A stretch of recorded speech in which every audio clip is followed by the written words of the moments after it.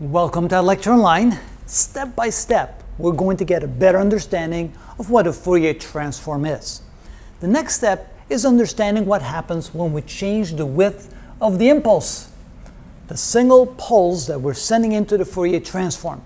We already saw in the previous videos that when we have a single pulse and we take the Fourier transform, we get a function where we have the frequency represented, the amplitude versus frequency represented of a amplitude versus time function from a single pulse. Again, this is the pulse width, and using the mathematical definition of the Fourier transform, we were able to show you that the transformed function in the frequency domain, and of course this should not be s, this should be omega. I'm thinking about the Laplace transform, but we're talking about the Fourier transform here, is equal to this sinc function. Notice that the sine of omega t over 2 divided by omega t over 2 is simply called the sinc function.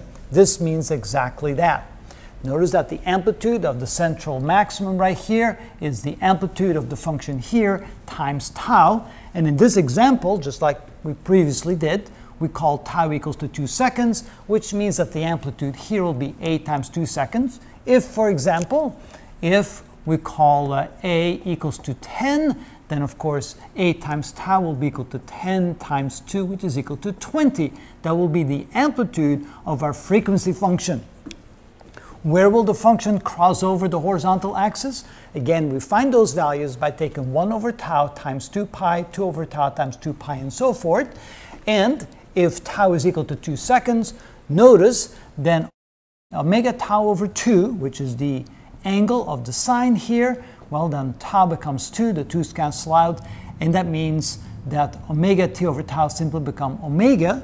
And of course, when you have the sine of omega, that's under the circumstance, of course, when tau is equal to 2, sine of omega will be 0 when omega is pi, 2 pi, 3 pi, which means that this will be pi, this will be 2 pi, this will be 3 pi, 4 pi, and so forth. What happens now when we make the pulse narrower? Notice we still go from minus tau over 2 to tau over 2, but in this case tau is only 1 second. Well, if we do that, it turns out that the whole function widens when we take the Fourier transform. Because notice that now 1 over tau becomes 1 over 1. And again, let me plug it in here, and you can see how that works. So if tau is equal to 1, then omega tau over 2 is equal to omega divided by 2. And that means that the sine of omega times 2 is equal to 0 when, so now this is the question, when will this happen? Well, in this case, omega will need to be, oh, I made a mistake here. This is omega divided by 2. I have omega divided by 2. So the sine of omega divided by 2 is equal to 0 when omega is equal to, so when, kind of out of room, so I'm going to move over here, when omega is equal to 2 pi, 4 pi, 6 pi, and so forth, and of course in the negative direction as well, which means it widens the whole function here in the frequency domain. So instead of crossing over at pi, it's going to cross over at 2 pi and at 4 pi and so forth. And let me complete that parenthesis there. So that's what happens when we narrow the pulse. It widens the function. Also, the amplitude changes, because remember, the amplitude is a times tau. So in this case, that would be a times tau, but now tau is only 1. Let's assume that a is still equal to 10. So this would be equal to 10 times 1, or 10.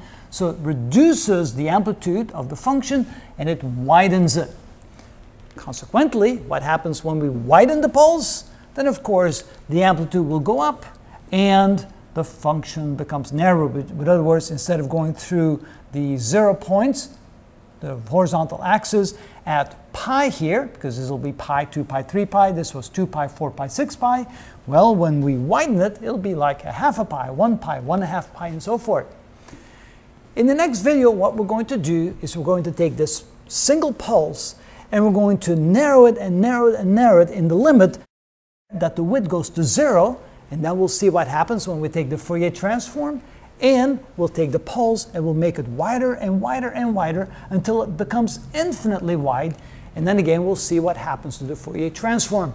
Again, this is how we take a look at the Fourier transform and get a better and better understanding. What happens to the Fourier transform, the graph, the equations, when we start changing the input function.